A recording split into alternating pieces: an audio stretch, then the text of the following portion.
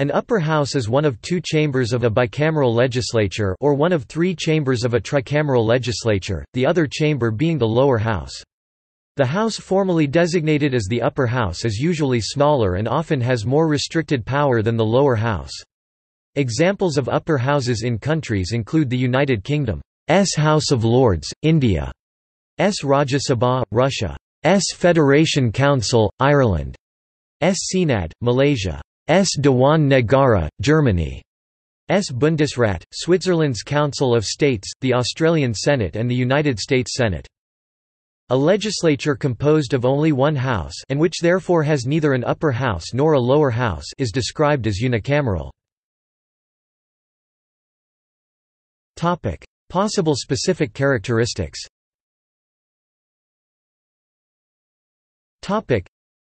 An upper house is usually different from the lower house in at least one of the following respects.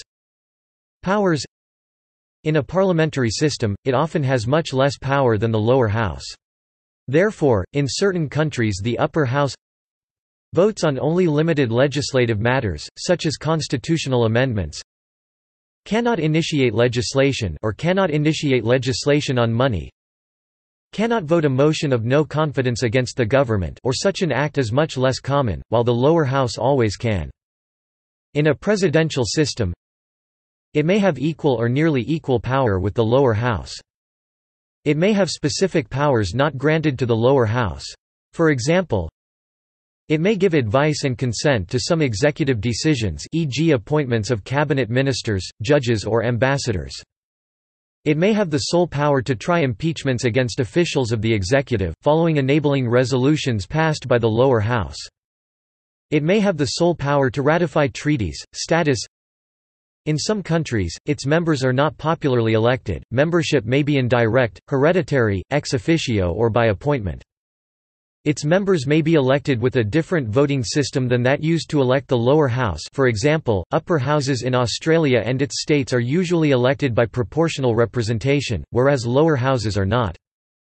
Less populated states, provinces, or administrative divisions may be better represented in the upper house than in the lower house. Representation is not completely proportional to population or not at all. Members' terms may be longer than in the lower house and may be for life. Members may be elected in portions, for staggered terms, rather than all at one time. In some countries, the upper house cannot be dissolved at all, or can be dissolved only in more limited circumstances than the lower house. It typically has fewer members or seats than the lower house, though notably not in the United Kingdom Parliament. It has usually a higher age of candidacy than the lower house. Powers.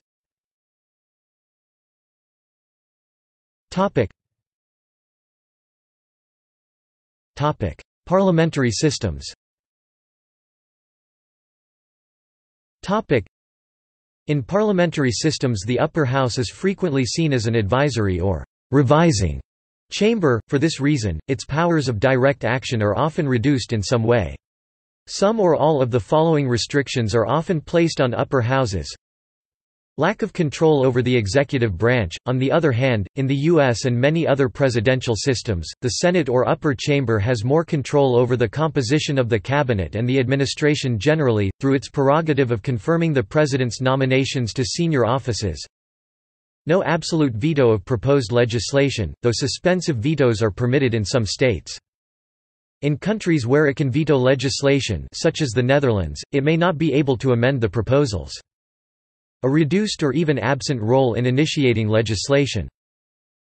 No power to block supply, or budget measures. A rare example of a parliamentary upper house that does possess this power is the Australian Senate, which notably exercised that power in 1975. In parliamentary democracies and among European upper houses, the Italian Senate is a notable exception to these general rules, in that it has the same powers as its lower counterpart. Any law can be initiated in either house and must be approved in the same form by both houses. Additionally, a government must have the consent of both to remain in office, a position which is known as perfect bicameralism or equal bicameralism. The role of a revising chamber is to scrutinize legislation that may have been drafted over hastily in the lower house and to suggest amendments that the lower house may nevertheless reject if it wishes to. An example is the British House of Lords. Under the Parliament Acts 1911 and 1949, the House of Lords can no longer prevent the passage of most bills, but it must be given an opportunity to debate them and propose amendments, and can thereby delay the passage of a bill with which it disagrees.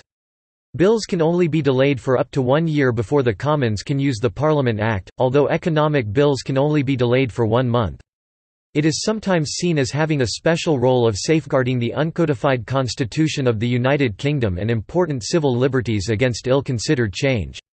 The British House of Lords has a number of ways to block legislation and to reject it, however, the House of Commons can eventually use the Parliament Act to force something through. The Commons will occasionally bargain and negotiate with the Lords, such as when the Labour government of 1999 tried to expel all hereditary peers from the Lords, and the Lords threatened to wreck the government's entire legislative agenda and to block every bill which was sent to the chamber. This led to negotiations between Viscount Cranborne, the then shadow leader of the House, and the Labour government, which resulted in the Wetherill Amendment to the House of Lords Act 1999, which preserved 92 hereditary peers in the House. The Parliament Act is not valid with all legislation and is a very rarely used backup plan. Even without a veto, an upper house may defeat legislation. Its opposition may give the lower chamber a chance to reconsider or even abandon a controversial measure. It can also delay a bill so that it does not fit within the legislative schedule, or until a general election produces a new lower house that no longer wishes to proceed with the bill. Nevertheless, some states have long retained powerful upper houses. For example, the consent of the upper house to legislation may be necessary, though, as noted above, this seldom extends to budgetary measures. Constitutional arrangements of states with powerful upper houses usually include a means to resolve situations where the two houses are at odds with each other. In recent times, parliamentary systems have tended to weaken the powers of upper houses relative to their lower counterparts. Some upper houses have been abolished completely, see below, others have had their powers reduced by constitutional or legislative amendments.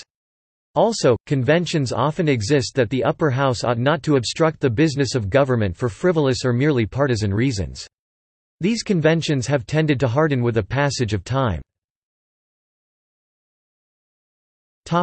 Presidential systems. In presidential systems, the upper house is frequently given other powers to compensate for its restrictions. Executive appointments, to the cabinet and other offices, usually require its approval. It frequently has the sole authority to give consent to or denounce foreign treaties. Institutional structure.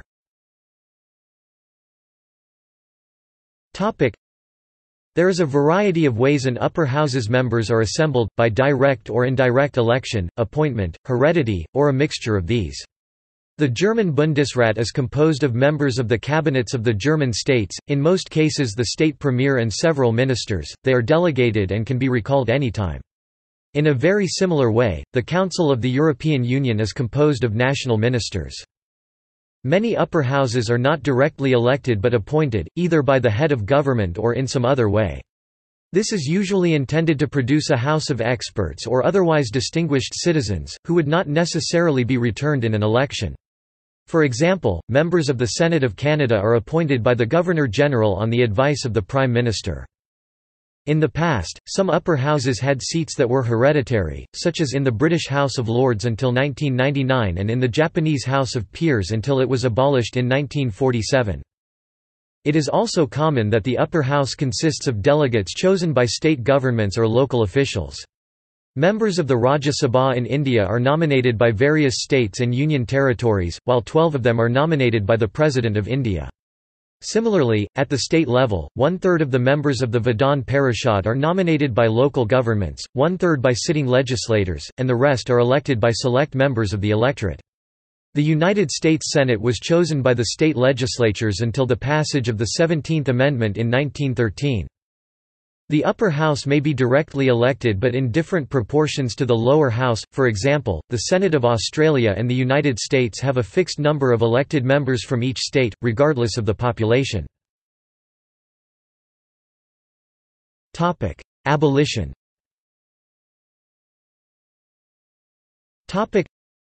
Many jurisdictions, such as Croatia, Denmark, Estonia, Hungary, Iceland, Iran, Mauritania, New Zealand, Peru, Sweden, Turkey, Venezuela and many Indian states as well as Brazilian states and Canadian provinces, once possessed upper houses but abolished them to adopt unicameral systems. Newfoundland had a legislative council prior to joining Canada, as did Ontario when it was Upper Canada and Quebec from 1791 as Lower Canada to 1968. Nebraska is the only state in the United States with a unicameral legislature, having abolished its lower house in 1934. The Australian state of Queensland also once had an appointed legislative council before abolishing it in 1922. All other Australian states continue to have bicameral systems. The two territories have always been unicameral. Like Queensland, the German state of Bavaria had an appointed upper house, the Senate of Bavaria, from 1946 to 1999. The Senate of the Philippines was abolished, and restored, twice, from 1935 to 1945 when a unicameral National Assembly convened, and from 1972 to 1987 when Congress was closed, and later a new constitution was approved instituting a unicameral parliament. The Senate was reinstituted with the restoration of a bicameral Congress via a constitutional amendment in 1941, and via adoption of a new constitution in 1987. A previous government of Ireland, the 31st Dáil, promised a national referendum on the abolition of its upper house, the Seanad Éireann, during the 24th Seanad session. By a narrow margin, the Irish public voted to retain it. Conservative-leaning Fine Gael and left-leaning Sinn Féin both supported the abolition, while the centrist Fianna Fáil was alone among major parties in supporting the retention of the Seanad. Titles of upper houses.